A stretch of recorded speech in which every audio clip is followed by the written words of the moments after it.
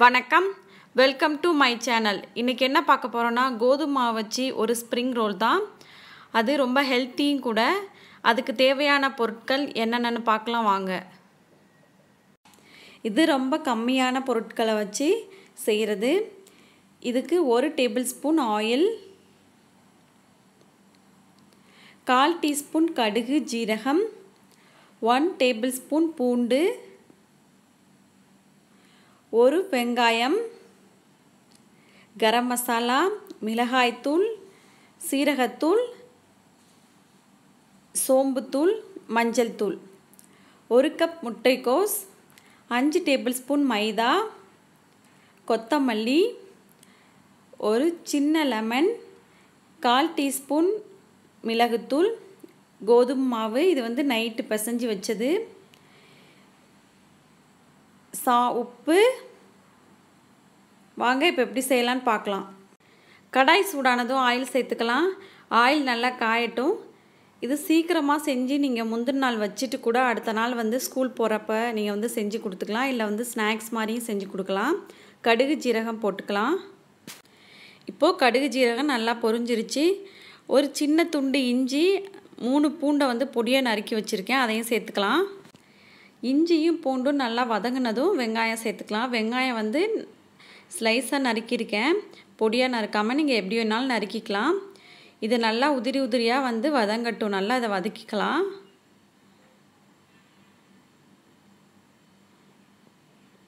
நீங்கள் மைதாவில் spring roll செய்கிறதுக்கு பதிலாக இதில் கூட செஞ்சுக்கலாம். இது டேஸ்ட் ரொம்ப சூப்பராக இருக்கும். இப்போது வெங்காயம் நல்லா வதங்கினதும் மசாலா தூளெல்லாம் சேர்த்துக்கலாம். இதில் நான் எல்லாமே கொஞ்சமாக தான் நான் சேர்த்துருக்கேன், குழந்தைங்களுக்கு செய்கிறதுனால. நம்ம பெரியவங்க சாப்பிட்றது அப்படின்னா நீங்கள் பச்சை மிளகாய் சேர்த்துக்கலாம், ரொம்ப நல்லாயிருக்கும். இது நல்லா மசாலா வதங்கட்டும். இன்றைக்கி நான் முட்டைக்கோஸ் இதில் சேர்த்துருக்கேன். நீங்கள் எந்த காய்கறி வேணாலும் சேர்த்துக்கலாம். முட்டைக்கோஸை நல்லா நீளமாக நறுக்கியிருக்கேன். முட்டைக்கோஸை நல்லா மசாலா கூட நல்லா கலந்து விட்டுறலாம்.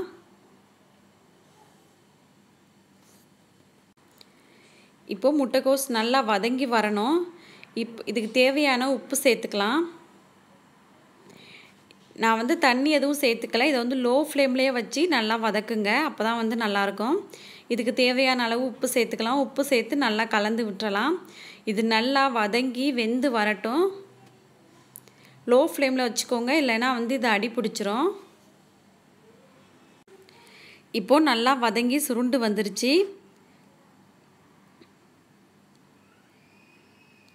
இப்போ அடுப்பை ஆஃப் பண்ணிவிட்டு கடைசியாக மிளகுத்தூள் சேர்த்துக்கலாம், கொத்தமல்லி சேர்த்துக்கலாம். இப்போ அடுப்பை ஆஃப் பண்ணிவிட்டு எலுமிச்சம்பழம் விடுங்க கொஞ்சமாக.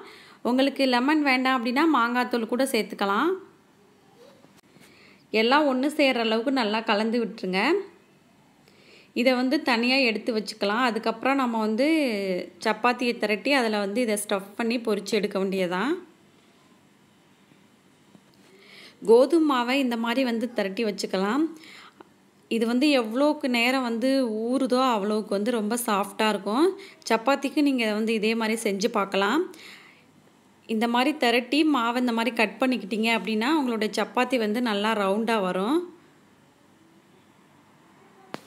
இந்த மாதிரி எல்லாத்தையும் நறுக்கி வச்சுக்கலாம். நான் சப்பாத்தி எப்படி பிசைவோமோ அதே மாதிரி பிசைஞ்சு அது மாதிரி நறுக்கி வச்சுருக்கேன். இதை இப்போது சப்பாத்தி மாதிரி தேய்ச்சி எடுத்துடலாம். தேய்க்கிறதுக்கு கோதுமை மாவு எடுத்துக்காமல் மைதா மாவு எடுத்துக்கோங்க. உங்களுக்கு ஈஸியாக இருக்கும் தேய்ச்சி எடுக்கிறதுக்கு. இப்போ நான் எல்லாத்தையும் இந்த மாதிரி நல்லா நைஸாக தேய்ச்சிக்கோங்க, அப்போ தான் நல்லாயிருக்கும்.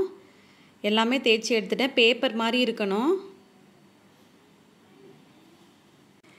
அது எல்லாத்தையும் லேசாக தோசைக்கல்லில் போட்டு எடுத்துடலாம். வேக விடக்கூடாது. சும்மா 1 செகண்ட் அதை போட்டு திருப்பி போட்டு எடுத்து வச்சுருங்க எல்லாத்தையும். அப்போ தான் உங்களுக்கு மடிக்கிறதுக்கு ஈஸியாக இருக்கும். இப்போது எல்லாத்தையும் இந்த மாதிரி நான் போட்டு எடுத்து வச்சுருக்கேன். 1 செகண்ட் போட்டால் போடும். இது வேக வேண்டியதில் அந்த தண்ணி மட்டும் ட்ரை ஆகணும். அதை டிப் பண்ணி எடுக்கிறதுக்காக மைதா கொஞ்சம் கெட்டியாக கரைச்சி வச்சுருக்கேன். இது கூட மிளகுத்தூள் சேர்த்துக்கலாம். உப்பு தேவையான அளவு சேர்த்து இதை கலந்து வச்சுக்கோங்க.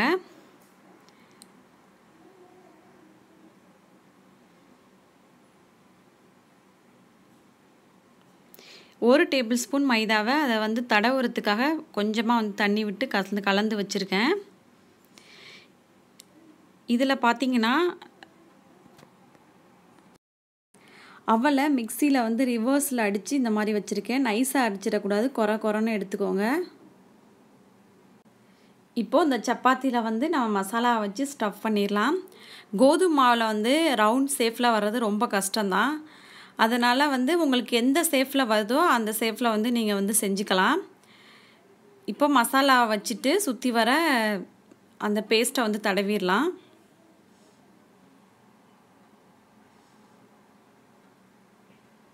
எல்லோரும் பிரெட் க்ரம்ஸு இல்லைனா வந்து கார்ன்ஃப்ளெக்ஸில் தான் செய்வோம். இந்த அவலில் செய்கிறது ரொம்ப டேஸ்ட்டாக இருக்கும், அவ்வளோ கிறிஸ்பியாகவும் இருக்கும், எண்ணெயும் வந்து அதிகமாக வந்து குடிக்காது. இதை வந்து சுற்றி வர தடவிட்டு இதை வந்து ரோல் பண்ணிடலாம்.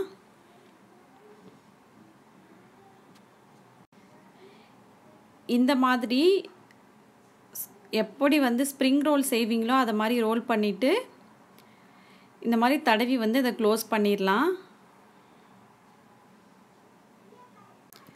இந்த மாதிரி வந்து நல்லா வந்து ரோல் பண்ணிக்கோங்க, உங்களுக்கு வந்து எந்த ஷேப்பில் வருதோ.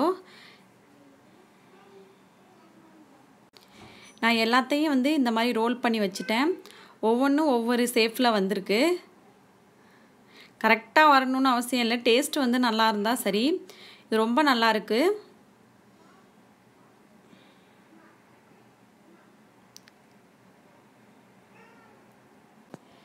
இப்போது நம்ம வந்து ரோல் பண்ணி வச்சுருக்க எல்லாத்தையும் வந்து மைதாவில் டிப் பண்ணி அவலில் வந்து தடவி நம்ம எடுத்துடலாம். நான் வந்து கேமரா வச்சுருக்கிறதுனால ஒரு கையில் எல்லாம் செய்கிறேன். நீங்கள் வந்து ஒரு கையில் வந்து மைதாவில் டிப் பண்ணுங்கள், இன்னொரு ஹேண்டில் வந்து அவலில் டிப் பண்ணி எடுத்து ஃப்ரை பண்ணுங்கள். அப்போ தான் வந்து எல்லாத்துலேயும் வந்து ஒட்டும். போங்க அதை வந்து அந்த அவல் இதில் போட்டுட்டு இன்னொரு ஹேண்டில் வந்து எடுங்க, அப்போ தான் வந்து நல்லா ஒட்டும். இந்த இதில் பட்டதோடு ஒட்டுனீங்கன்னா ஈரமாயிடும். கூட வச்சு நீங்கள் ஃப்ரிட்ஜில் வச்சிட்டிங்க அப்படின்னா அடுத்த நாள் கூட நீங்கள் செஞ்சுக்கலாம். முந்தின நாள் நைட்டு செஞ்சு அடுத்த நாள் காலையில் வந்து நீங்கள் அவங்களுக்கு குழந்தைங்களுக்கு வந்து ஃப்ரை பண்ணி கொடுத்துடலாம். இதை வந்து ஃப்ரீசரில் கூட ஒரு வாரத்துக்கு வச்சுக்கலாம். இப்போது கடாயில் வந்து ஃப்ரை பண்ணுறதுக்கு நான் கொஞ்சமாக தான் ஆயில் சேர்த்துருக்கேன். இது வந்து எண்ணெயெல்லாம் குடிக்காது. இதை வந்து கொஞ்சமாக ஆயில் சேர்த்து பொரிச்சிக்கலாம். மிதமான தீயில் வச்சுக்கோங்க. ஒரு பக்கம் வெந்ததும் இன்னொரு பக்கம் வந்து திருப்பி போட்டு பொரிச்சிக்கலாம்.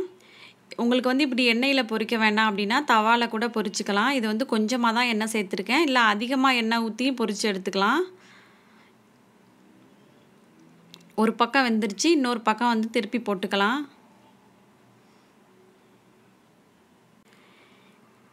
இப்போது நல்லா வெந்துருச்சு ரெண்டு பக்கமும். எண்ணெயே சுத்தமாக குடிக்கல, நான் ஊற்றின எண்ணெய் அப்படியே தான் இருக்குது. ரொம்ப கிறிஸ்பியாக இருக்கும் உள்ளே சாப்பிட்றதுக்கு. இதை சூடோட கெச்சப் வச்சு சாப்பிட்டோம்னா ரொம்ப டேஸ்ட்டாக இருக்கும். அதனுடைய அவலோட டேஸ்ட்டு அப்படி தான் இருக்கும், நல்லா மொறுன்னு எண்ணெயில் பொரிஞ்சு வந்தது. இப்போது இருக்கிறதையும் அதில் நான் வந்து பொரித்து எடுத்துக்க போகிறேன்.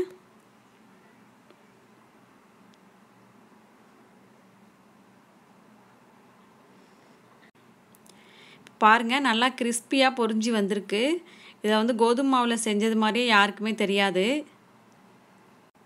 தோசைக்கல்லில் வந்து நீங்கள் இது மாதிரி வறுத்தெடுக்கணும் அப்படின்னா தோசைக்கல்லை சூடு பண்ணிவிட்டு அதில் வந்து எண்ணெய் தடவிக்கலாம். எண்ணெய் தடவிட்டு அதில் வந்து அந்த டிப் பண்ணி வச்சுருக்க ரோலை வந்து அதில் வச்சுக்கலாம்.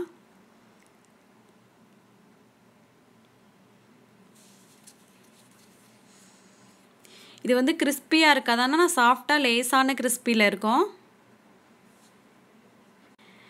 இப்போது நான் ரெண்டு பக்கமும் திருப்பி போட்டு வெந்துருச்சு.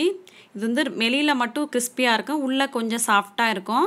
ஆனால் ரொம்ப நல்லாயிருக்கும் டேஸ்ட்டு ரெண்டுமே. நீங்கள் எப்படி வேணாலும் செஞ்சுக்கலாம்.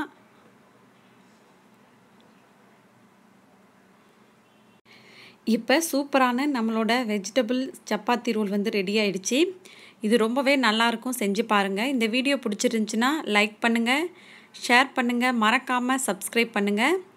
நீங்கள் செஞ்சு பார்த்துட்டு உங்களுடைய கமெண்ட்ஸை எனக்கு சென்ட் பண்ணுங்கள். தேங்க்யூ.